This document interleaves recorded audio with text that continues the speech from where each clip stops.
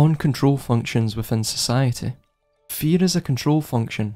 Society can be understood as a negative feedback loop, as described in cybernetics.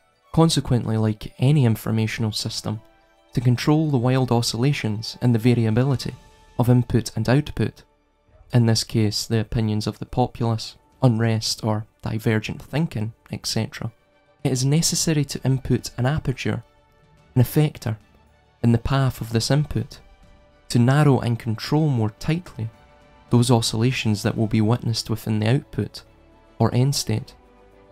Eventually though, like most negative feedback loops, inhibitory loops, and the control functions within them, in their desire to control the input, they thus become the input.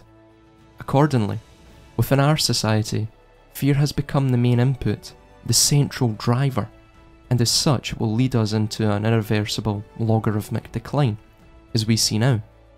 However, one could argue too that the main control function is not fear, but the media who proliferate it.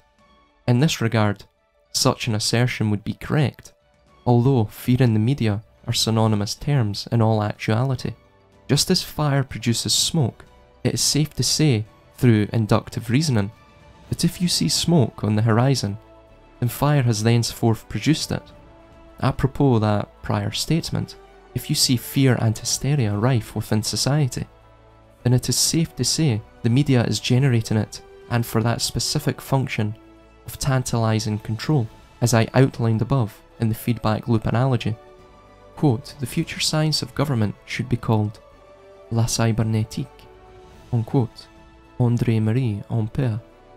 Quote, besides electrical engineering theory of the transmission of messages, there is a larger field, cybernetics, which includes not only the study of language, but the study of messages as a means of controlling machinery and society, the development of computer machines and other such automata, certain reflections upon psychology and the nervous system, and a tentative new theory of scientific method.